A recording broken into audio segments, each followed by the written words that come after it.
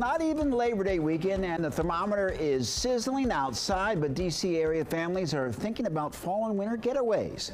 D.C. News Now's Stephen Cohen has the more. The winter season may be far away, but in a matter of months, these slopes will be covered with snow. All this lush greenery will soon give way to skiers and snowboarders. Tim Coons and Kendra Nichols at Whitetail Mountain Resort eagerly await their arrival.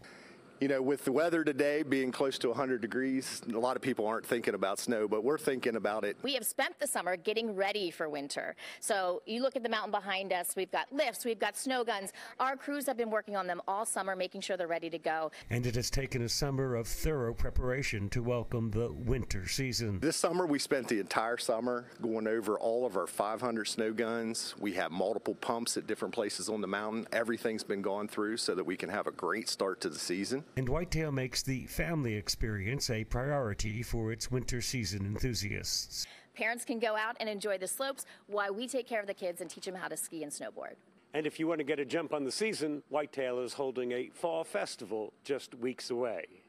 Reporting from Whitetail Resort, Pennsylvania, Stephen Cohen, D.C. News Now.